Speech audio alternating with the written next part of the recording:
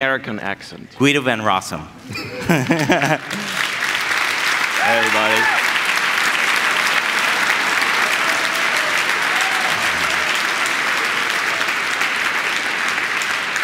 You know, one of the things that I love about Guido is that he is always willing to share his opinion.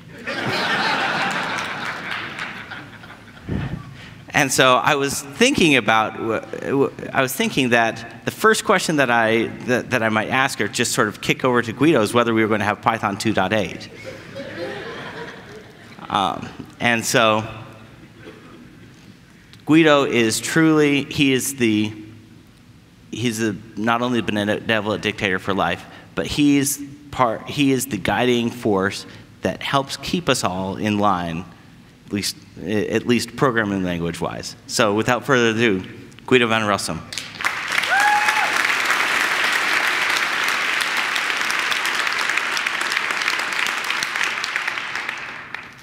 Thank you, Van.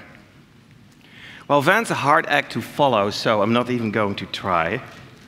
I have a question for the organization. Is it possible to have microphones out there so some people can ask questions, or am I too late with that request? There are microphones. Okay, well then let me go to my other slide. So, to be honest, I always stress out for a keynote, and this year it was worse, and I had a total, complete mental block, because the thing I really want to do is give you another super technical, excited talk about Tulip async IO 3156, but there were like 3 or 4 talks in the regular program already that explained it better than I could. I did that talk last year. I did it again at the San Francisco Python meetup. I did it again at the Bay Area Python interest group. I really don't want to sort of repeat myself in that way. So I was really thinking, oh my God, what am I going to do? Maybe I should just read from fan mail. Because I get a lot of fan mail, and if you've got a sort of certain type of brain, it's all very funny. But actually, then I thought about it, and I thought, well, probably some of the people who wrote me that fan mail are in this audience, and I don't want to embarrass you. I don't want to embarrass myself. And maybe it's not actually that funny. So I asked on Twitter, what should I talk about? I sort of racked my brain every time I had sort of a brainwave. Oh, I should talk about that. I just added it to a list, and then finally, last night, I collated all the lists I had, put them in a text file, and I thought, oh, I'm going to pick randomly. So the first thing I'm going to do is actually write the code that will randomly pick something from the list. That'll give me some time to breathe. Also, I would love to take questions, and as you can see, today I'm making a choice to only take questions from women in the audience, because throughout the conference, I've been attacked by people with questions, and they were almost all men, so I think the women have sort of, they're a little behind, and they can catch up here. Let me see, how can I find my UI? Bingo. Okay, let's see. Well, we'll need a random number generator, I think. Mirror the display so I can see. Oh dear, mirror the display. How do you do that? That is very sad. PowerPoint is too clever. 1 second.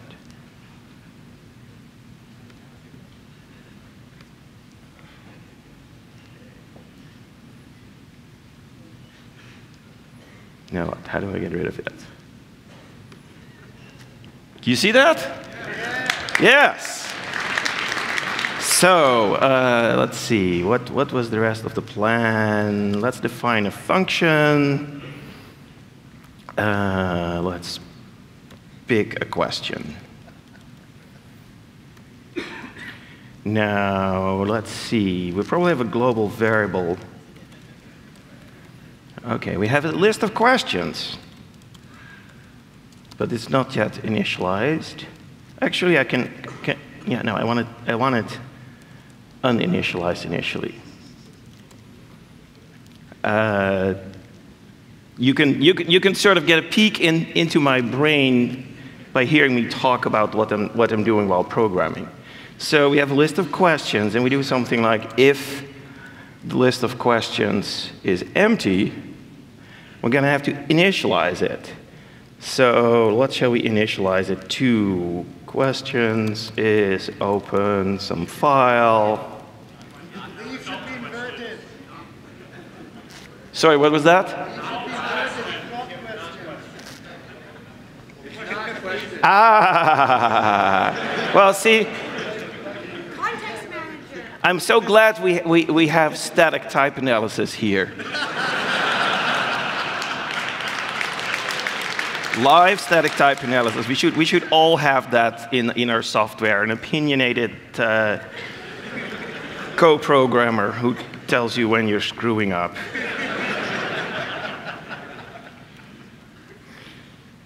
Okay, and then we're going to use return random dot choice. Or just do list of open. Well, shall we just try this?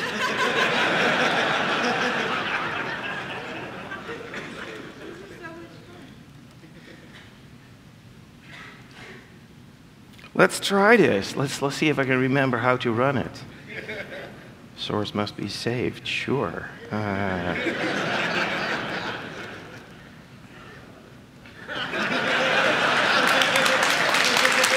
Yeah. I know several of you already saw this coming, so.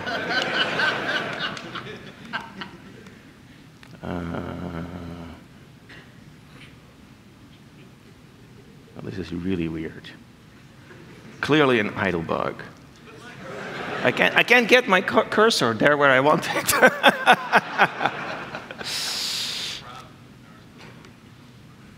So this is a taste of what students trying to learn Python are going through in real life sometimes. And somehow I managed to solve my problem. Yes. And save and run. Geekdom. I think there was a line that just said geekdom in my list of questions. So let me see what I can ad-lib about geekdom. I'm a terrible geek myself. I mean, who on earth would write such a stupid program in front of 2,000 people and think they can get away with it? It's like a sign of absolute, total lack of social skills. Last night I discovered one of my geekish charms is I do not know how to extract myself from a conversation. Many of you have profited from that. Many others of you have wondered when I was ever done. Okay, let's pick a different question. I can probably just type it here. Oppose the idea of exception expressions. That sounds like half a question, but I think what it comes from, and it's probably one of those things I copied and pasted from Twitter, there's been a very elaborate PEP that proposed that we add a new type of expression to Python. I guess it's going to have to be added to Python 3.5 if we're going to do it. And it would actually, hey, I can type here. I can show what it was supposed to look like. Something like x is d of 5 for except. Let's say except it's a key error, and if it was a key error, we'll say it's none. Now, obviously, this is not currently valid syntax, but that's what it would look like. And the PEP goes on at length in all the incredibly good use cases where currently you have to write a 4-line try except block to do some very simple thing, and we have a whole bunch of methods in the standard library on various function objects that are only there, according to the author of this PEP, the authors, to sort of deal with the fact that you can't catch an exception sort of concisely. And I'm still against this idea. I think it's an ugly syntactic word to add this. The colon in the syntax drives me nuts, but any other syntax proposal that has been sort of considered for the PEP looks even nuttier to me. And I really don't think that there is a big problem that's being solved here. The problem is that sometimes people want to put everything in one line. And I think that's an urge you should try to resist and just take a pause, take a breath. It's okay to spend a few extra words. We're not Perl. Okay. Enough on that topic. Let's pick another question. Kiwi. Who here even knows what Kiwi is? Oh, that's awesome. Who has ever used Kiwi? Well, so Kiwi is more popular than I thought. I don't know if any of the Kiwi people, developers, are here. Kiwi is, in theory, this great tool that you can use to write Python code on your mobile devices. And it has a backend. It has sort of implementations or backends, what you want to call them, that run on iOS or on iPad or on iPhone, but also on Android, and you can also run your program in the browser or on the desktop. I mean, I may be mentioning some use cases that aren't actually yet implemented, but Kiwi sort of lets you write beautiful user interface applications that will run on a variety of platforms, including mobile devices.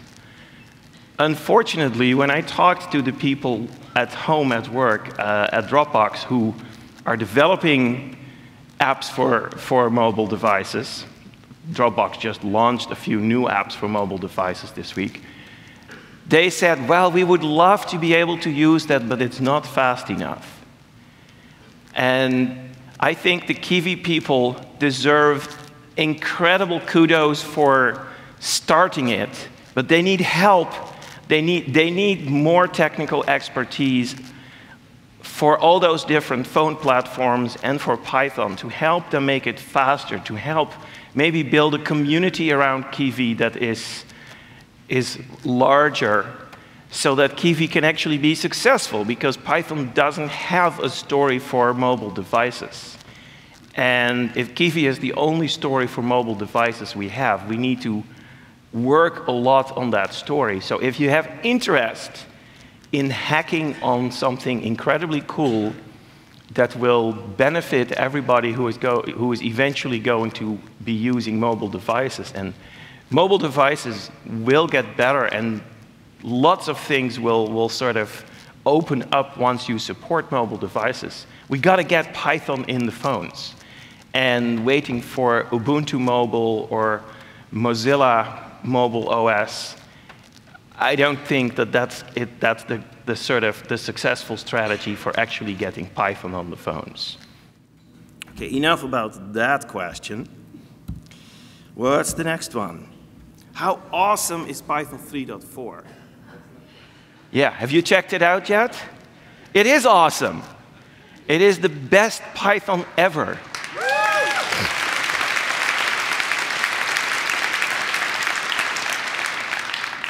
And it's incredibly accessible. It is also easier than ever to port code from Python 2 to Python 3, or to write code that works both in Python 2 and Python 3. 3.4 is the biggest step, I would say, towards making everyone happy. And please go use Python 3.4, even if your main project is still written in Python 2. Start getting yourself used to Python 3, download Python 3.4, install it as the alternate Python interpreter on every system you have. Play around with it. The NumPy folks are very close to switching to Python 3 already. If you're a web developer using Flask or Django, well, there are some theoretical ports, but it's still hard. But give it a try, and if you find something that doesn't work with Python 3 yet, help someone. Make it work. As Van said, we are this community, and we can make it happen. And yes, we can all work on being a community, and it's us, and community, but there's a lot of software that needs to be improved and fixed and sometimes thrown away. And that's what this community is for, so please help us. Does anyone have a question yet? Will 2.8 be 3.6? You're not a woman. Can you get your girlfriend to ask that question? I'll start us off. Yes. Other side. I'm curious what you think the worst part of contributing to CPython is today. You mean the worst part of the experience of trying to contribute? Whatever is the biggest headache for you. Well, for me personally, there aren't very many headaches. But what I worry about most is that it is so incredibly difficult to get started. It used to be that sort of, when I first wrote CPython, I mean, it was the most complex code I had ever written, but I tried to write it as sort of straightforward and simple and clear as possible. And for years, people said, wow, you gotta read the C code for Python because it's so clear and you can actually understand how the language works. But then, generations of people have added contributions, and we added Unicode, and various slow things were improved so they were faster, and there's a custom memory allocator. And the code is actually not straightforward at all anymore. And so it's very easy to sort of think, oh, here's a little bug in Python. I bet I can fix that. Let's look it up in the source code and be completely overwhelmed. And sort of you find, well, I also talk to a lot of people who say, well, I'm a Python programmer, I don't know any C. So it's sort of, which is shocking for me, because when I started Python, I mean, everybody was a C programmer, and then maybe they would also learn some other languages like Perl or Python. So what sort of, I don't know exactly what we can do to get people into contributing more, but I agree there is a difficulty in getting started, and here I'm just talking about the technical difficulty of understanding the code and finding out how it's organized and finding where the thing that sort of you see something wrong happening, figuring out where in the C code that wrong decision is being made is far from simple. You may have to run a debugger, you may have to grab all the source for magic strings. It's often sort of indirect phenomena rather than there's just a line of code that does the wrong thing. So unfortunately, that puts the bar for successful contributions very high, and this is even before we get to the point of, well, if you have fixed something successfully, now you have to convince a core developer to give your patch the light of day, look at your bug report, look at your patch, give you feedback, help you sort of make it also work on all the other platforms we care about. So I would love if we could sort of smoothen out that process. It used to be that I was the one who did all that, and sort of I would sometimes take shortcuts. Now there are too many contributions and too many open bugs and too many lingering patches for me to be very successful in taking care of all that, even though I want to. But everyone else who is sort of really knowledgeable, and basically all the people who can review your patch are already very busy. And so the question is, how do we grow that set of people? How do we get more people into the core?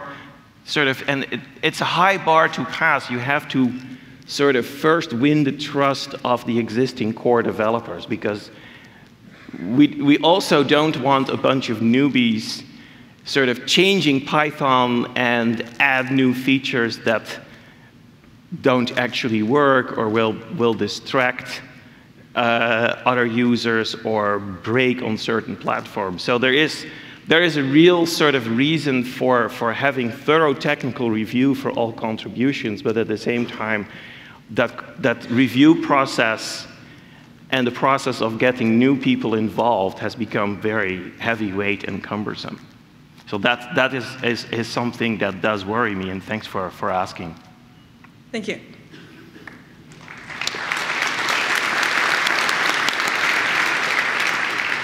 So this question's about Python 3.4. When I teach a class, we often have this conversation of what version of Python to use. And we often do not use 3.4, we'll go 2.7. And I go through the process of explaining it, and it's a hard thing for new people to understand why we would be using, why you would want to use 2.7 over 3.4 when in every other aspect of our lives you always want to be on the newest and greatest and best. And so my question for you is, with small incremental changes that are happening in the community as people upgrade libraries, when do you see the tipping point happening where there is a large majority sort of taking a lot of action to move over to 3.4? Because I mean, maybe I'm wrong, but I personally feel like it hasn't gained as much momentum as I would hope. That's a very valid concern. I am personally very optimistic that this will sort itself out. Now, how exactly will it sort itself out? My sort of, what I see, I talk to people in different sub-communities. I talk to educators, I talk to scientists, I talk to web developers, I talk to system administrators, and everybody actually sort of has a different view. There are people who say, well, when I teach a class, I don't use any third-party libraries, and I just use the Turtle module that's in the standard library. And I'm so happy with Python 3 because, like, these 10 things that used to always trip my students over in class when I was using Python 2 to teach have all gone away. Thank you for listening to our complaints about Python 2 and changing the input function and this and that. And so there is a group of people who are really ahead of the game. There are other people who write large sort of new code, and they like to do everything themselves. And they also say, oh, wow, I can use the async.io library in Python 3.3 or 3.4.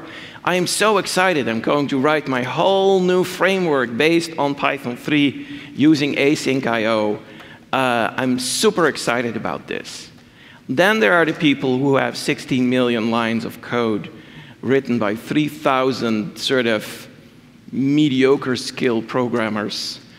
And it's all Python 2.7, but half of it is probably actually was written in the days of Python 2.3, and it just, by the grace of God, still is compatible with 2.7, or every once in a while someone fixes it when it breaks, but not before it breaks.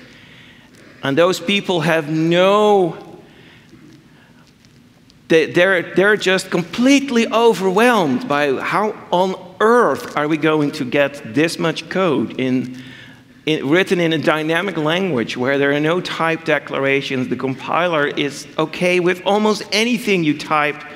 How are we going to get this code ported over to Python 3 and sort of still be assured that the output is correct, because that's really what we care about.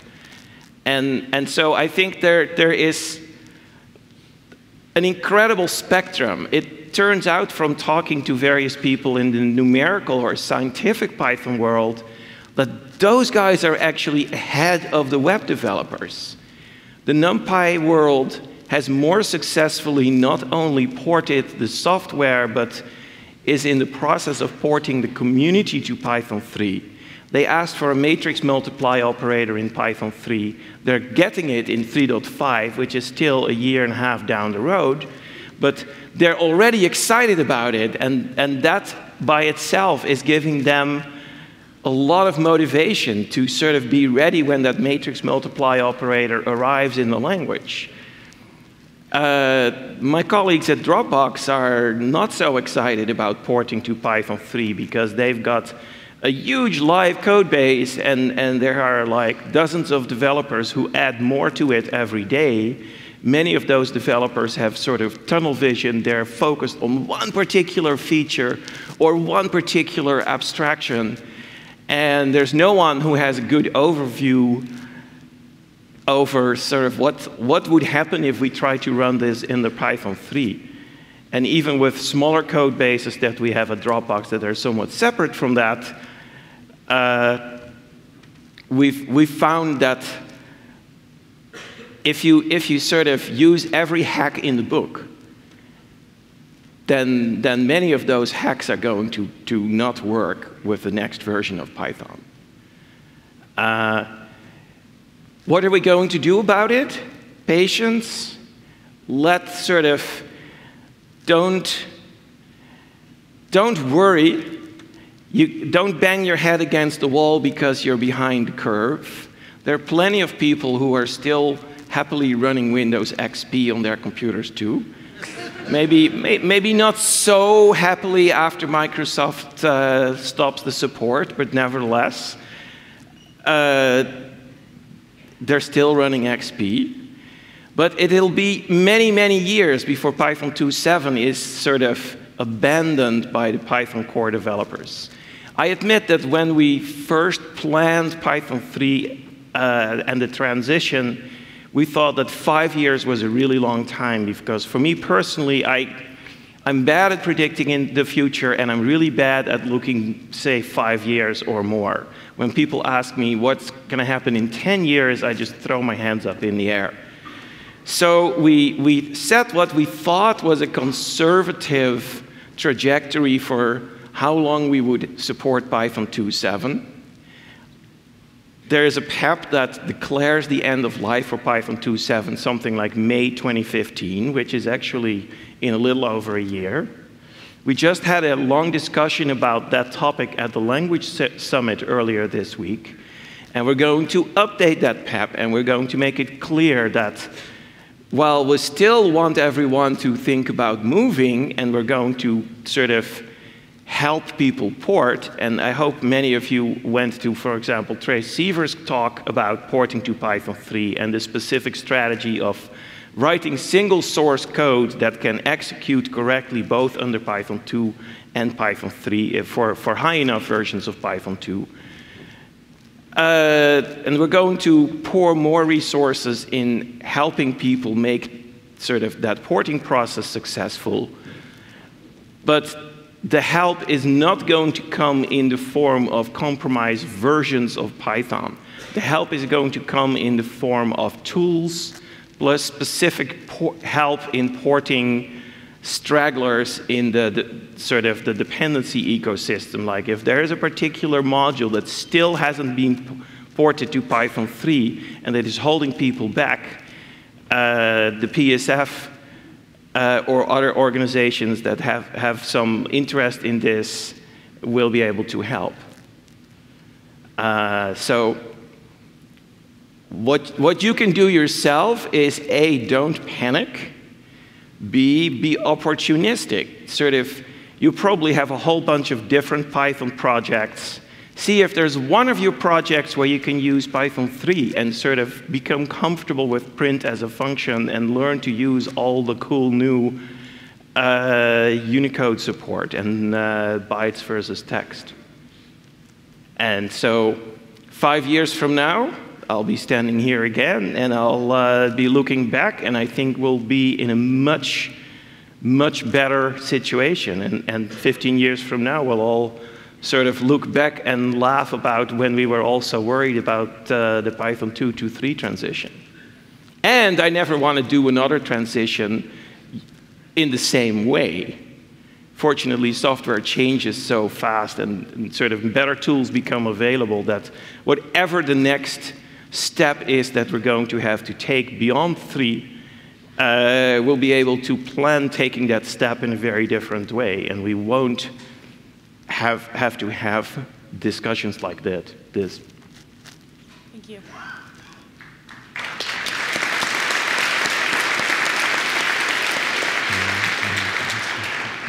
Hey, what's up, Guido?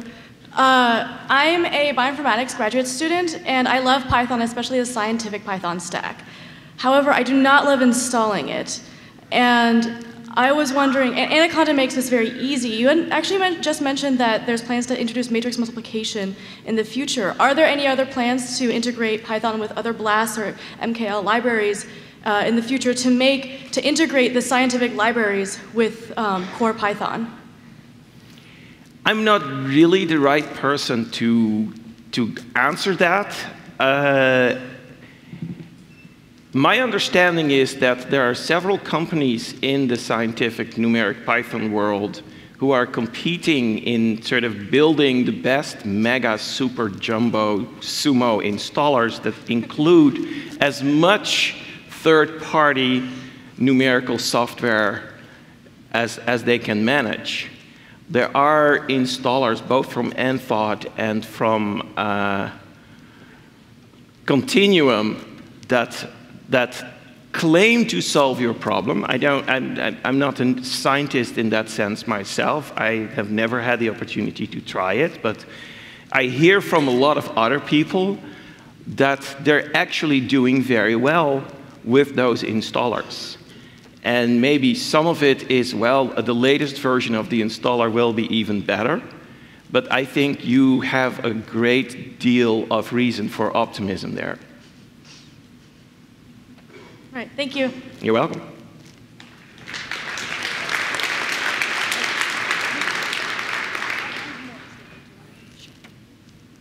I went to Julie Pagano's excellent talk yesterday on imposter syndrome, and one of the things she spoke about was taking your heroes off of pedestals and making them seem like regular human beings again.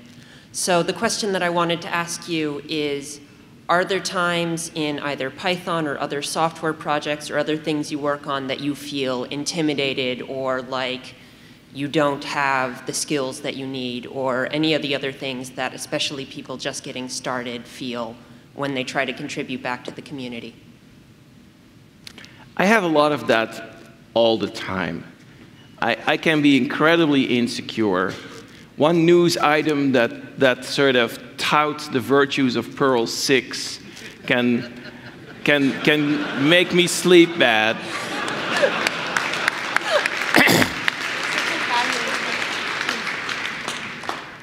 Someone asked me this morning while I was walking to the hotel about, they have like, at work, they have one obnoxious Java programmer, and the Java programmer is always showing off the superior tools in the Java world. Like he can attach a debugger to a running process and extract the stack traces, and then I immediately start sort of hyperventilating and thinking, oh my gosh, why don't we have that? And then I realize, oh, well, yeah, the Wingware and PyCharm and Komodo probably all do that too, because it's just a matter of a little bit of technology. And we don't have it in the standard library, but really, we hardly have a debugger in the standard library. I'm probably the only person who still debugs using just PDB as it is in the standard library.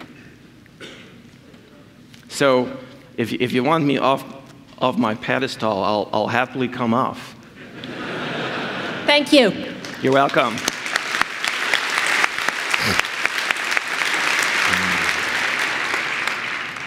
And that's all the time we have. Thank you so much. You're welcome.